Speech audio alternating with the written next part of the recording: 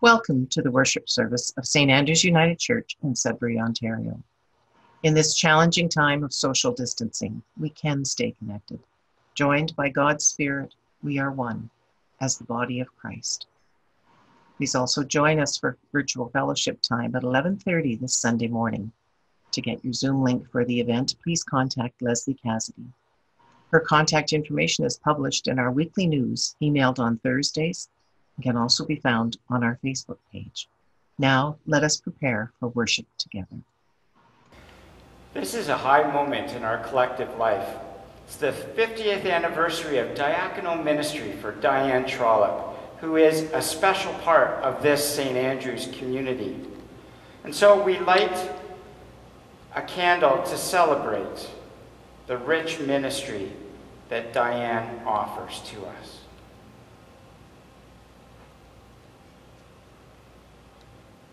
It is also the 95th birthday of our United Church of Canada.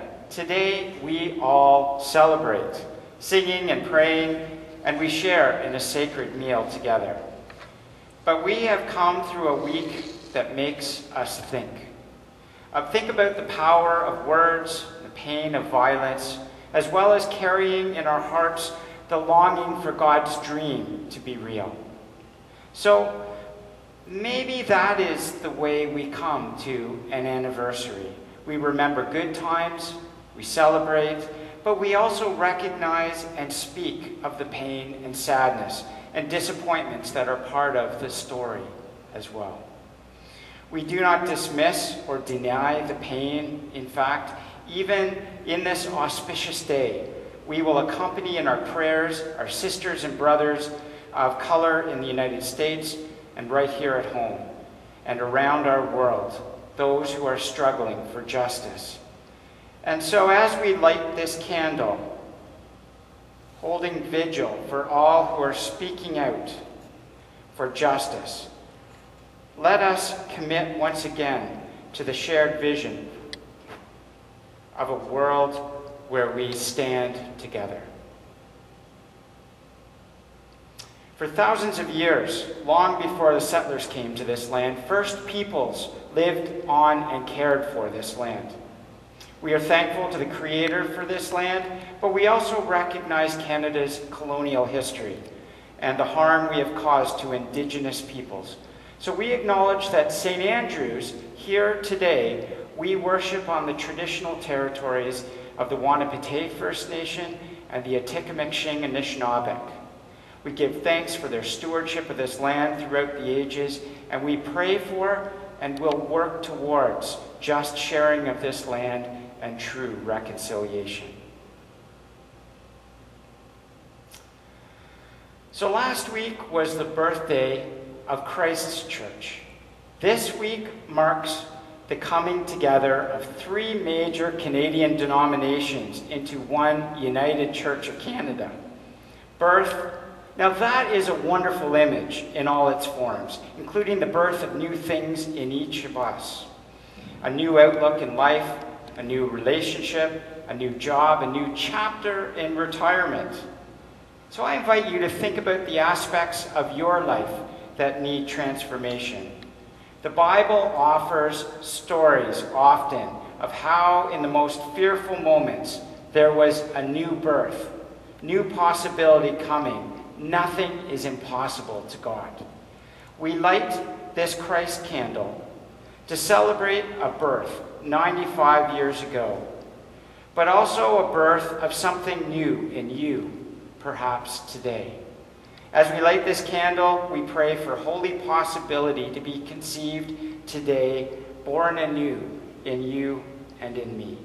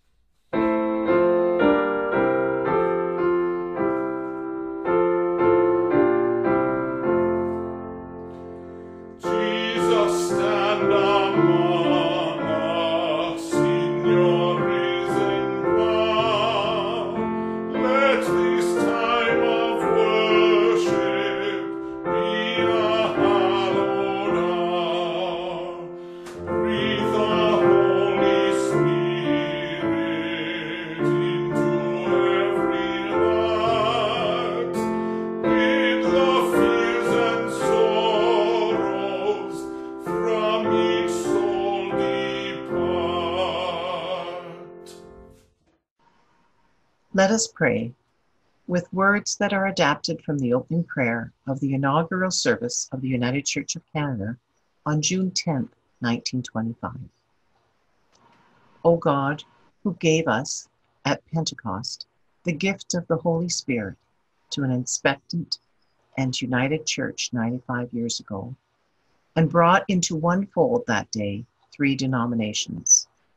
Grant us the hope of that same Pentecost spirit in all our life and worship, that we might aspire to great things for you, God.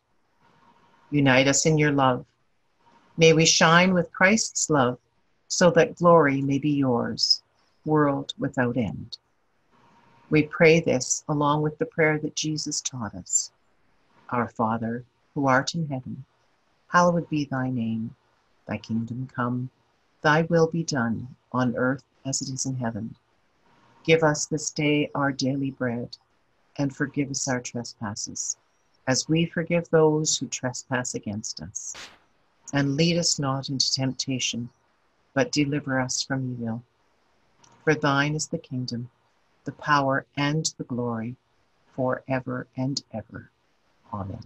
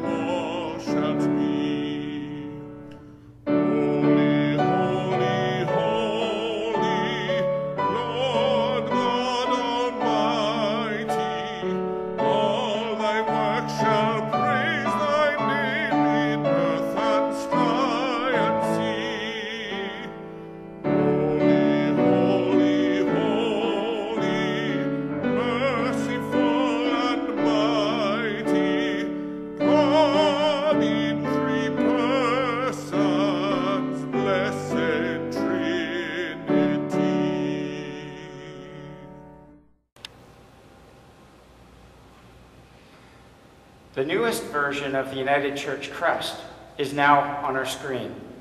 The insignia is a spiritual and historic reminder of the members, to the members of the United Church across Canada. How much do we know about it? How was it created? What do the symbols mean? This crest is the official signature of the United Church of Canada. It is on all legal documents and was ultimately designed by the Reverend Dr. Victor T. Mooney, who was the treasurer of the United Church at the time. And these are his own words. Shortly after 1925 union, the executive had ordered that a seal be designed for the United Church. But no report was ever made to the executive. The committee had appointed an expert in seals for documents. Several designs were made, but they had not appealed to the committee. As Mooney puts it himself, because I was always doodling in the meetings, the then moderator said, "Let's appoint Mooney, the chair of the new committee. He's always doodling." In 1944, Mooney's design was approved by the 11th General Council. The Latin words "ad omne unum sint" found on the lower left side mean that all may be one, and are taken from John's Gospel, chapter 17, verse 21. I ask not only on behalf of these, but also on behalf of those who will believe in me through their word, that they may all be one. On the lower right side, we find the Mohawk phrase, Agwe na dada wa na re, something like that, which means all of my relations. This phrase connects with Jesus' prayer and reflects the spirituality of Aboriginal peoples that acknowledges our interrelationship with all of creation. With these words, we are reminded that we are both a united and a uniting church. Our United Church of Canada was the first union of churches in the world to cross historical interdenominational lines. We are also reminded by these words, and from those who offered them to us, that as a denomination, we seek right relationship among all people and with creation itself.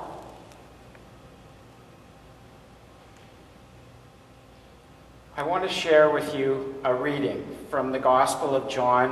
It starts at the 20th chapter.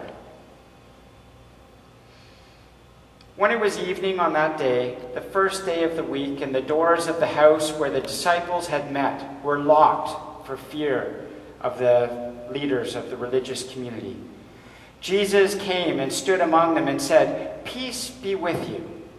After he said this, he showed them his hands and his side.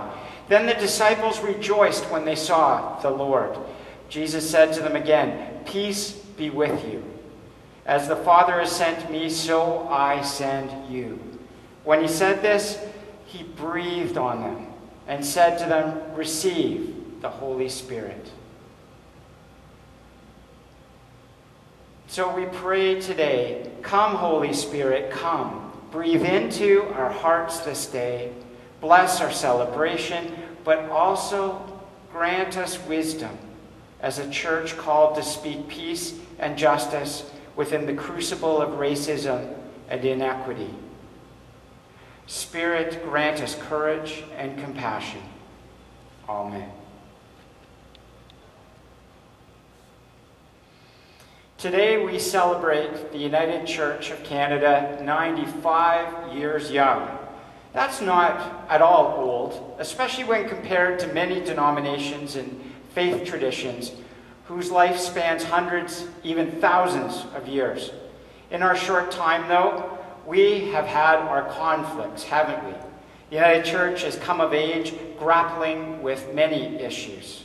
Spiritually speaking, we faced many demons in our life. We struggled with our prejudice around gender issues, and I dare say we still do. But as a national church, we celebrate the gift God has given us in leaders and congregants alike who are from the LGBTQ2+ community. We reflected with shame as we, and ultimately our moderator, the Reverend Bob Smith, acknowledged to our First Peoples that we confused Western ways and culture with the depth and breadth and length and height of the gospel of Christ. We caused great harm. And we, as the United Church of Canada, work toward reconciliation with First Peoples. And we at St. Andrews do as well. Today, as we ponder mass protests in the United States and in Canada, around the world, I think that we as a church are reflecting deeply on the challenge that's been issued to us by the Black community, our sisters and brothers. An article in the June issue of the United Church of Canada magazine, Broadview, has Adele Halliday speaking with clarity, along with other Black United Church of Canada leaders. And they tell us that this is a moment of truth for the United Church. We need to be faithful for communities of faith like St. Andrew's United Church and our entire denomination. It's a time to be prophetic, she challenges, a time to acknowledge anti-Black racism. Even in myself, as I hear the chant, Black Lives Matter, there's a voice in me that qualifies, that wants to soften it a bit. Can't we all just agree that all lives matter? Racism is subtle. It's deceptive. It is fearful, keeping bunkered in hiding, like those disciples in that locked up room that Jesus appeared to them in the Bible story today in. Right now, on this anniversary of church union, our words must be courageous. They must be honest, and they must speak love. Our actions, as Jesus taught, must be of solidarity. Let us, as a united church, prophetically demand justice. Perhaps this is a Pentecost moment of sorts for us. Anger raging among our American neighbors and in Canada, Jesus spoke peace to his friends in that upper room. He also breathed on them. Interesting. He resuscitated his despairing community that could barely breathe. Let us come of age, St. Andrews. United churches in the Sudbury area, let us courageously name those racist systems that lay hidden in us, and let us speak and act in solidarity with our Black sisters and brothers. Let us speak Christ's peace. Black lives matter. Amen.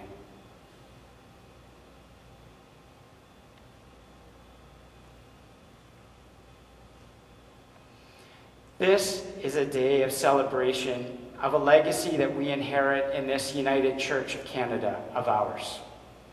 Ponder your gifts that you bring today, that you bring to this world, and I invite you to connect with your gratitude for your blessings.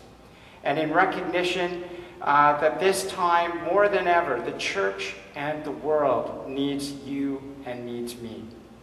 Let us offer ourselves and our gifts to God. Now, if you already support St. Andrews, thank you so much for all that you do, either in your time, treasure, or talent. If you haven't, maybe you are prayerfully considering. We love having partners and would be happy to answer questions you might have. You can send us an email to this email address on the screen above me, or go to our Facebook page, or subscribe to our weekly email newsletter by using that email address. It's creatively called The News. And find out what we are up to. And thank you for all that you do out of love, my friends.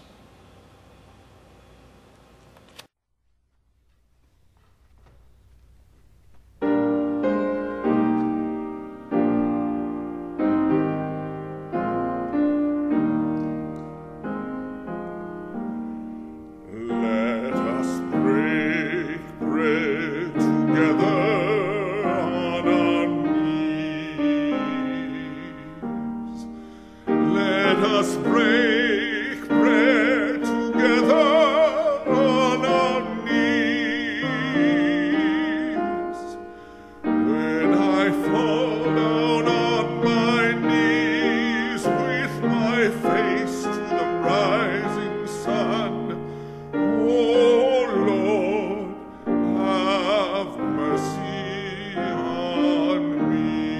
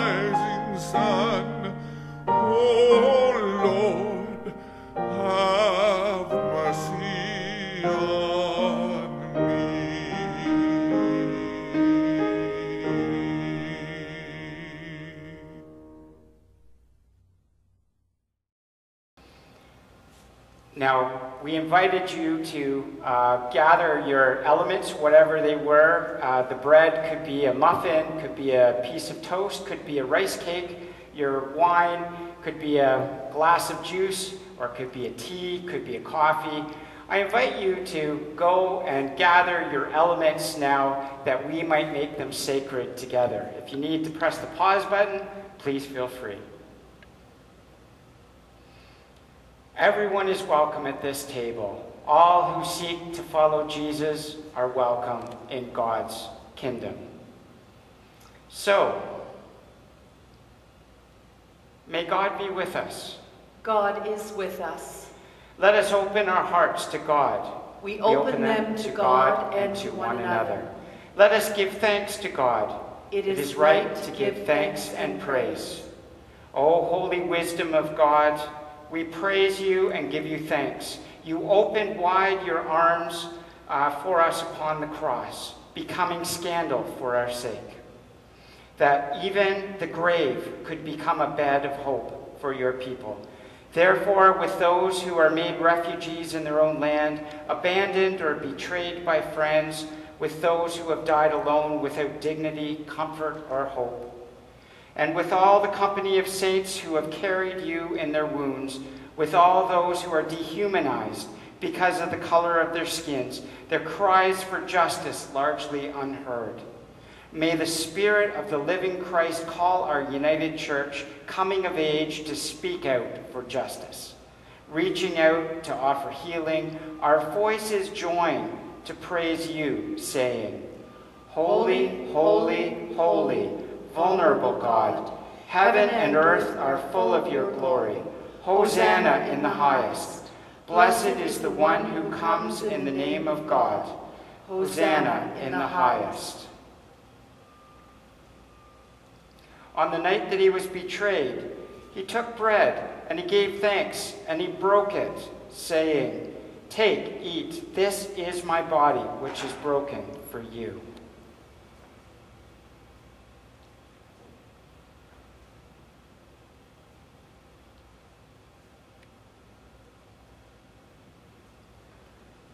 In the same way, after supper, he passed the cup, saying, This cup is the new covenant in my blood.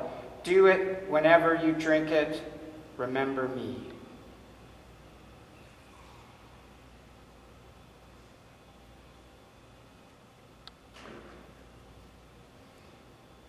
Remembering the death and celebrating the resurrection, we await with hope the coming again of compassion and justice to the earth. Holy God, we are deeply disturbed, shocked, and grieved. We struggle with the world that just seems to get worse and worse and worse. But we come to you in prayer, knowing you are with us as we pray for our city. Pray for the child who was maced. Pray for the grieving and the brokenhearted. Pray for justice. Pray for Black lives to really matter. Pray for no more death. Pray that we listen. Pray that we learn. Come, Holy Spirit, come. Set our hearts on fire. Purify us, cleanse us from sin, and restore us on the path of justice, mercy, love, and peace. For you are our God. You made us in your image. You sent your Son Jesus to us so that we might have life now and always. You sent your Spirit to be with us forever so that we might build your reign on earth as it is in heaven, that we might fulfill the vision when all people of every nation and tribe and language come together and know you are God and know your love and peace. We pray for that day, and we pray for our hearts to turn to you, to do justice, to love mercy, and to go humbly in your ways. Come, Holy Spirit, come. Amen. Therefore, as we eat this bread and drink this cup, we are proclaiming Christ's death until he comes. In this communion, we restore to memory and hope the broken and unremembered victims of tyranny and sin, and we long for the bread of tomorrow and the wine of the age to come. Come then, life-giving Spirit of our God, brood over these bodily things and make us one body with Christ, that we may labor with creation to be delivered from its bondage to decay into the glorious liberty of all of the children of God. Amen. Thank you, Catherine. So I invite you now to take your bread of life that has been made sacred and your cup of blessing in Christ. You could either dip your bread or your muffin in your drink, your juice, or you could take them separately. Come, God's table is ready.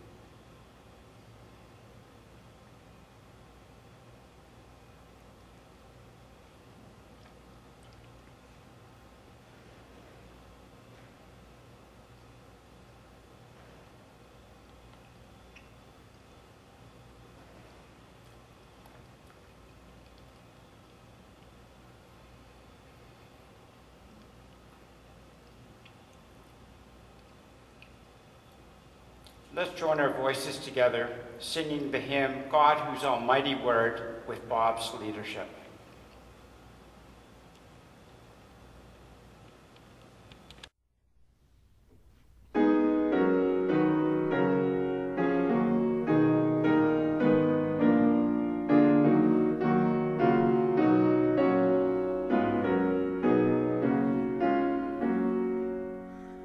God whose almighty word, chaos and darkness heard, and took their flight. Hear us, we humbly pray, and where the gospel day sheds not its glorious ray, let there be light. Jesus, who came to bring on your redeeming wing healing and sight, health to the troubled mind, sight to the spirit blind. Oh, now to humankind let there be light. Spirit of truth and love, life-giving holy dove, speed forth your flight. Move on the water's face, bearing the lamp of grace, and in earth's darkest place let there be light. Blessed and holy three, glorious Trinity, wisdom, love, might, boundless as ocean's tide, rolling in fullest pride through the world far and wide, let there be light.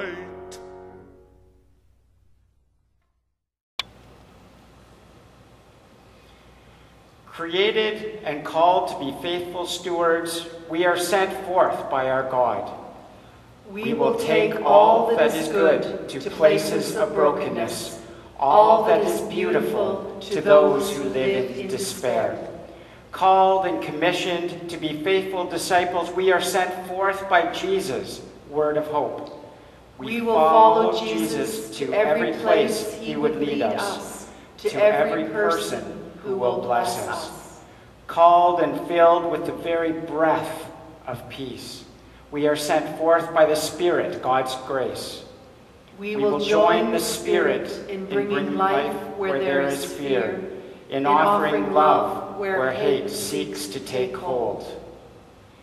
And now, may the peace of creation's imagination, the peace of grace's word, the peace of hope's spirit, and the deep, deep peace of God in community, holy and one, be with you this day and always. Please help me to pray our regular blessing prayer given to us by our United Church moderator, Richard Bott. Let's say together, Creator God, help us to reach out with our hearts when we can't touch with our hands. Help us to be socially connected when we have to be socially distant. Help us to love as perfectly as we can, knowing that perfect love casts out all fear. Alleluia.